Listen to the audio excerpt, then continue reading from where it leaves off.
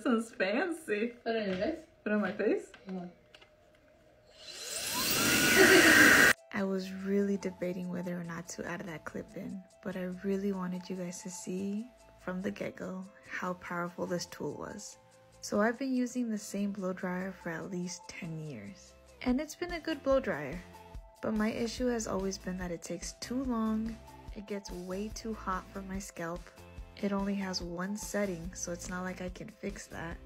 And I know for a fact that it makes my hair smell a little burnt. So I knew it was time to switch over to this Conair DigitalAIRE blow dryer. And I am obsessed. It took me about 5 minutes to get my hair dry. It's super lightweight.